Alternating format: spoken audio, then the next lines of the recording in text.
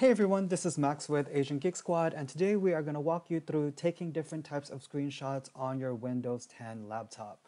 The tool that's included with the OS is called Snipping Tool, and I actually use it quite often, so I have it pinned to the taskbar. And if you use it quite often as well, you can just right-click on the app, and then from there you can pin it to your taskbar.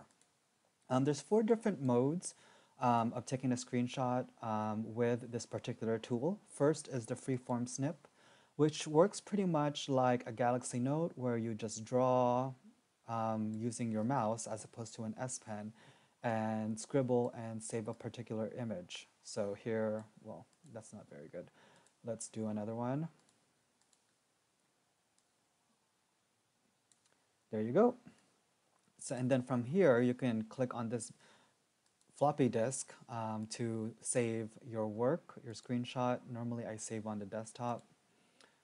And the next one they have is called rectangular snip, which is probably the most common one you'll use.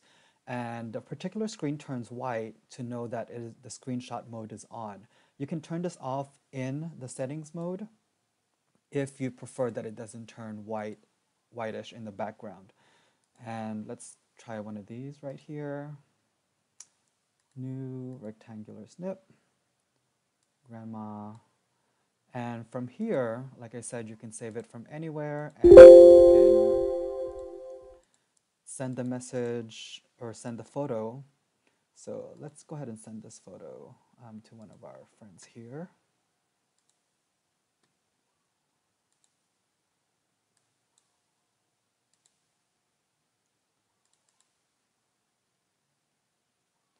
And here I'm actually using Google Voice. I'm normally on my laptop, but this is how I send text messages. 3:20, see you there. There you go, it has been sent. Now, there's other modes as well. Let's go into it. Let's exit this right quick. The third one is window snip. Theoretically, it's supposed to switch between windows. So if you want to take only, only a screenshot of everything that you're working on in Chrome and Bing, you can switch between back and forth, and it should only capture one or the other.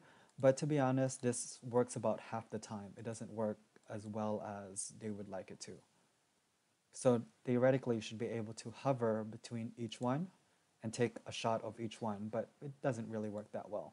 But my suggestion would be to go ahead and use either the rectangular snip and take the actual screenshot that you want,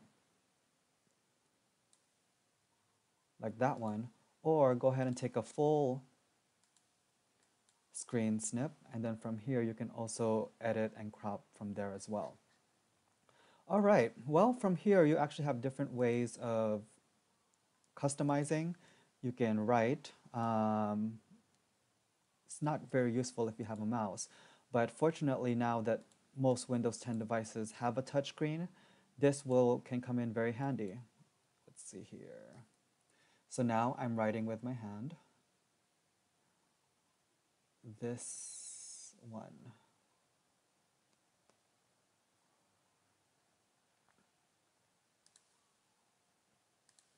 And now I can share that with whomever I want as soon as you save it